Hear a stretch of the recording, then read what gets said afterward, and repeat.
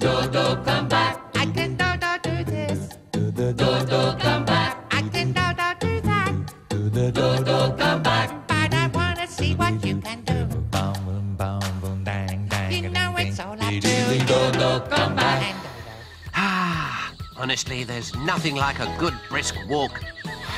Smell the ozone? And just look at that view. I say, I'm a bit peckish. What's the time?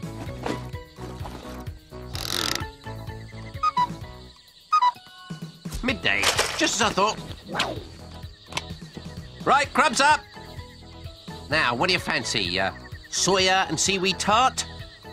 Bean sprout and lentil supreme? What kind of food do you call that? A bio-nutritional group sent it to me. Which one do you want? Oh, that one, the Dewberry Supreme. It's frozen. Yeah. Don't you like it? Did you bring the microwave? I haven't got one. Anyway, they're not good for you, apparently. You lunk-headed pea brain. You're not supposed to freeze tin food. I thought it tasted a bit odd. Well, it's no big deal. We'll light a fire. I'm not sure you're allowed to. Come on, let's find some wood. There, see? A fire like that'll have this stuff hot in 2 shakes. Got any matches? No. So how exactly are you going to light your fire? Oh, there are various ways. See? All you have to do is rub 2 sticks together. Ow! That's probably better if they don't have thorns, mind. Oh, I didn't survive the massacre of the Dodos just to get grief from a crummy little fire. Flints.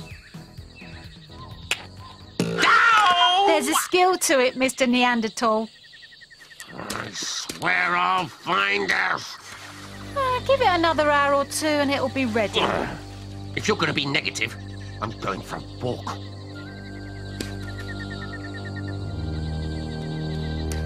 Moles. It must be warm in their holes. If they'd let me put my tins in there. Hello? Anybody home? Oh, great. Very polite. Hello? I was just wondering if you could do me a little favour. Oh, it's boiling. Young man, I see you like playing with geysers. Go! With what? Geysers. Ah, I see I'm dealing with a beginner. Well, you're in luck. I'm the world's leading authority on the phenomenon. Geysers are the spectacular result of a process which is going on right beneath our feet. The planet's core is molten, and it's this that volcanoes spew out when they erupt. Normally, the heat is dispersed in the atmosphere when it's discharged.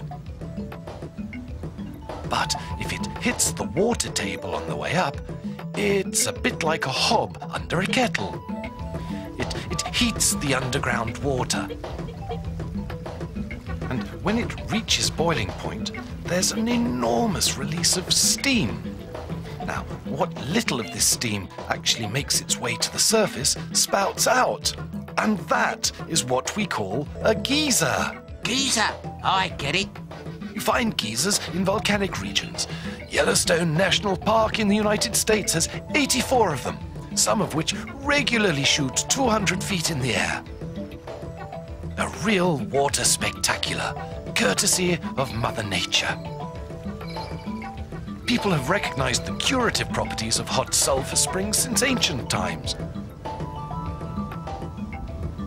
But only recently have we realized that this power from the center of the Earth can also be used as a source of energy. Hot water is also used to manufacture coconut oil and in brewing. Mind you, we'll have to be careful. Messing about with volcanic power is a risky business. Nature really is very clever. Not bad, the guava and papaya seed bake. Very nice. It's man who has to learn how to use nature more intelligently. Do you usually start with dessert? I do when I'm hungry. I can Dodo do this. Dodo, come back. I can Dodo do that. Dodo, come back. But I wanna see what you can do. You know it's all Dodo, come back. And